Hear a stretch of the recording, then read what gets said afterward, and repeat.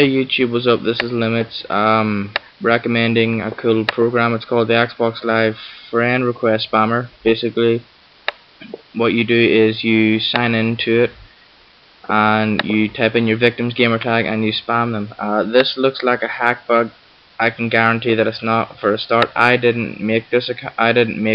So I'm not trying to hack you because I found it in Google, and yeah, basically I signed in to it with a 1-month code and 1-month free trial account, and it works. And I'll even show you in I'll put some footage at the end of this video of me recording myself getting spammed on the dashboard. Basically what you do is you open up the friend request spammer, which is this little program. You click sign into Xbox Live, and the little drop down box will come on and you sign in here. If you want to be on the safe side to make sure it works for a start, make a fake account and then sign in with that. So this is my 1-month account because I wanted to make sure it worked as well. But when you sign in, it actually shows you your account on Xbox.com. You just wait a minute. Come on, come on. Come on. What the fuck's taking so long?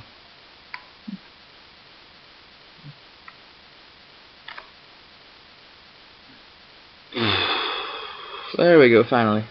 Okay, god damn it, there we go. Scroll over and there's my account. It's called Burning Sniper.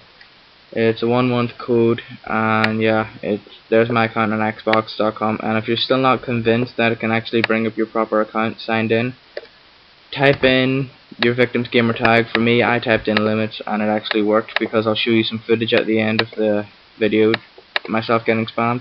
You type your victim's gamer tag in and click start spam, and it sends them thousands of friend requests. And the good part about this one is the private chat spam. It's been blocked now because of the new dashboard update, and when they appeared busy, this one can be stopped by appearing busy as well. But for the you only ever do it to noobs who don't know how to stop it.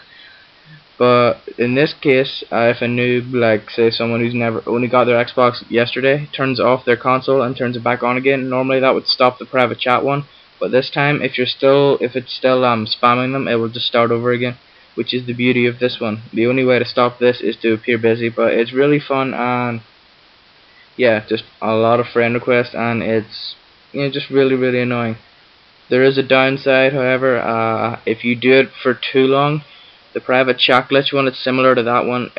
You can't send messages for like an hour, a couple of hours or so, I'm not sure, but do it on a 1-month code, like a 1-month trial account, and you should be fine.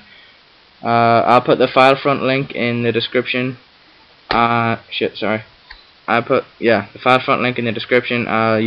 Just go ahead, download it. You don't have to if you think it's a scam, if you're uncomfortable. I recommend it. I don't think it's a scam.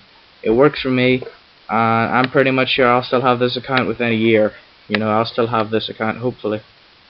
But yeah, I recommend it. Go download it. It's really cool. Spam people with friend requests, and yeah, keep watching for my Limits account getting spammed. Rate, comment, and subscribe. Thanks for watching.